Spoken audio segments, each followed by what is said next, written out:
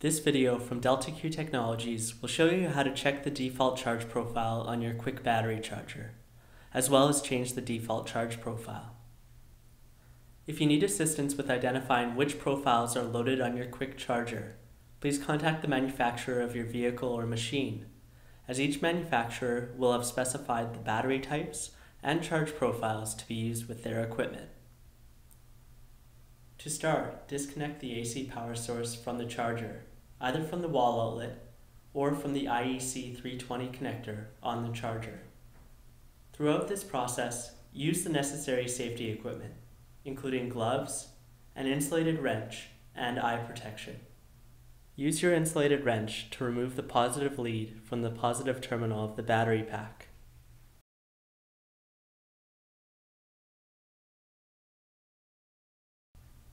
Reconnect AC power to the charger. The charger will conduct a self-test of its LED indicator lights. For 11 seconds after the self-test, the charger will display its default charge profile. Profile numbers 1 to 6 will display on the ammeter, as well as on the 80% charge indicator light. Charge profiles 7 and above will display on the 80% charge indicator. If the charge profile number has 2 digits, it will be displayed by 1 or more flashes, a pause, then more flashes. This is charge profile 73. 7 flashes, a pause, then 3 more flashes. After 11 seconds, the default charge profile display ends. This section explains how to change the default charge profile on the QuiQ battery charger using the tap method. Disconnect AC power from the charger and wait for the LED indicators to go blank. If you have not done so already, remove the positive lead from the positive battery terminal using an insulated wrench and proper hand and eye protection.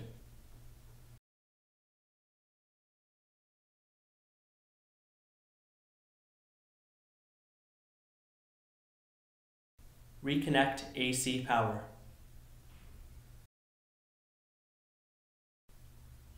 Pick up the positive lead and apply it to the positive terminal for 3 seconds.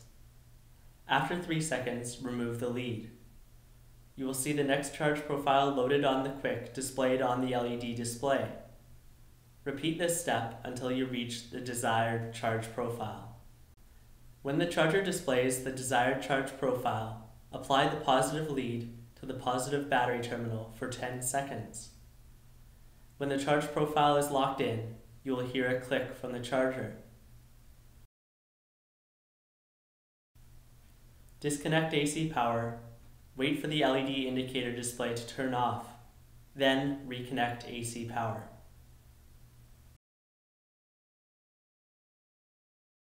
Check the LED display to ensure that the desired charge profile is selected.